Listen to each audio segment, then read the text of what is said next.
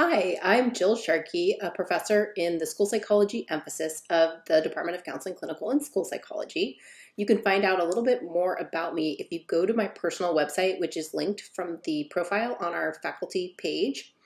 In brief though, my research really centers mainly around system response to all students in schools, juvenile justice settings, child welfare, or behavioral health, for example, and especially youth who are more vulnerable, such as those who have been exploited or pushed out of these systems. I wanted to answer the question, what kinds of grants can students obtain?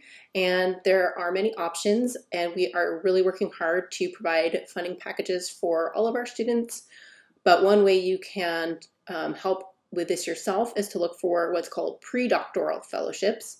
Some examples are the Ford Foundation Pre-Doctoral Fellowship, the NSF Graduate Research Fellowship Program, or their AAUW International Women Fellowship. And these are ways that you can provide fairly generous financial support for yourself while you're in graduate school.